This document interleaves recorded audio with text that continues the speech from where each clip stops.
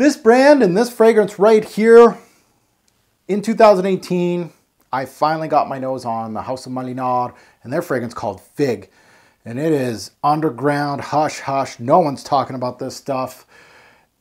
And everybody should be talking about this stuff. Let's go.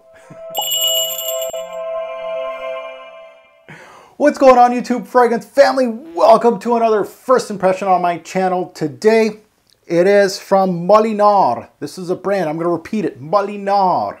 You should be hearing about this brand, Molinard. You should be hearing about this brand more and more on YouTube. If not from my brothers and sisters in the community, you are gonna hear it from me a little bit more. This is their fragrance called Figue. You guys know I'm a huge Figue guy. I love Figue-based fragrances, and this comes cheap.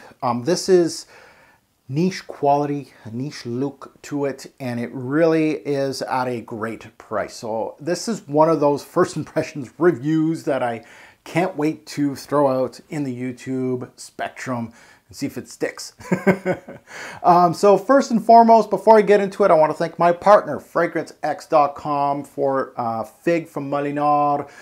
You can utilize my code ROBES08 and get 15% off on this particular fragrance and anything from Molinard on their website. And these Molinards are cheap, like Canadian. I paid like 60 bucks. And for me, this smells like $100 or more type of fragrance. It really is. So I can't wait. Let's get into it. So today, it is my scent of the day. I'm living with it right now. I am wearing it. So let's spray on my back of my hand here and remind me of this introduction. What a beautiful scent. Yeah, you know, it's summer right now, it's hot, and Figue is so good in the heat, and this fragrance has that watery aspect from Figue that I love. So let's get into it. And the opening of Figue is watery, it's green, Figue with some citruses. I love the use of citruses in Figue. Kind of reminds me of this Premier Figuier from L'Artisan Parfumeur. Acqua di Parma's Figue. It has that type of quality. You know, these not higher echelon niche brands, but more of these middle tier niche brands in their figs. Really great stuff. Very transparent, watery with a great lemon note as the citrus. It throws off a little bit of that coconut vibe from Figue that you would get in some figs, but it's not showing me like a tropical vibe at all, but it gives you that uplifting kind of coconut vibe. Very, very nice. From first sniff, this fragrance is well balanced, well blended, and the Figue is front and center, which this is what you want from a fragrance that's called Figue. The secondary notes, they know their place in this fragrance, they know their placement, and that's why it's so well balanced. It really invigorates the whole Figue. It throws it up there. Something I did miss in my unboxing video of this fragrance is the black currant buds in this particular fragrance, in this introduction, which the black currant really reminds me, I don't know if it's there, no it's not, it's getting reviewed so it's upstairs, but Pulp from Byredo. It really reminds me, anybody that owns this and Pulp, it will remind you of that. Not the daring notes in Pulp, but it does remind me of that black currant buds in the introduction of this fragrance. So it makes it very interesting. This fragrance, of course, it uses Figue and citruses, and it makes it transparent and very nice, but the fruitiness of the black currant buds really makes it an interesting, a little more playful as a scent. Now the dry down of this one shows more of the same, which is a good thing.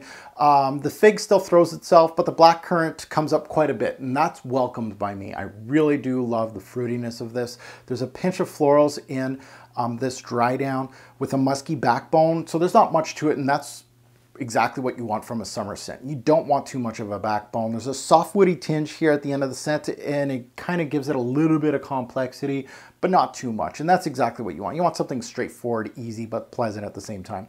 So there's not much change to this fragrance. However, it's very welcomed. This introduction just punches. The dry down, a little less, but still very, very good. And I know a lot of men out there are gonna be like, oh, florals, is this a woman's scent? No. If you have some experience with figs, you kind of know it tippy toes in that unisex genre. So this is one of those that's right in there. Overall, Figue from Molinard She's so good that I want some more from Molinard, and I am eyeballing their leather-based fragrance that's simply called Cuir. Same type of bottle, purple bottle. They got a whole bunch of these, and this was so good. I was actually eyeballing the leather first, but since it was spring and summer, I decided to go with the Figue and see. If you can do a good Figue, you're probably going to do a good leather, which means maybe a lot of your other scents are very good. So this is a excellent first purchase from a brand that I finally got my nose on this year. So Cuir's next. Leather is next for me from the brand of Molinard. And as always, thank you for tuning in. And yeah, let us know in the comments below if you have smelt this brand and this particular fragrance. I'd love to hear your take, good or bad. I think the price is outstanding for what I'm getting in this bottle. It's designer pricing for a fragrance that is high up there. All but good things right now for my first impression on skin, and I'm putting quite a dent in this bottle, even though some of it is testing. I'm testing this and I'm loving it. I'm just swimming in it, and absolutely. And it's one of those fragrances that you are going to spray more than usual. I spray like 6, maybe even 8 sprays of this stuff. It doesn't project too much.